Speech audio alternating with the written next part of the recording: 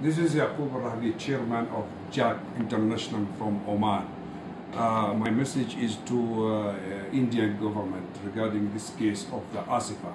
I'm advising them to be care of the society, Indian society.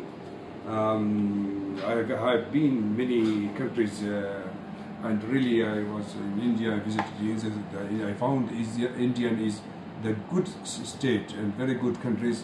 There is no discrimination. So this case will be really, it will make in trouble of the company, of the country.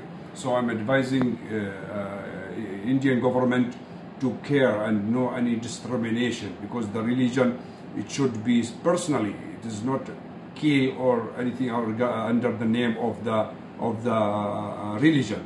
So we are asking and demand to the government to punish these people as soon as possible to take care of the future of the India. Thank you very much.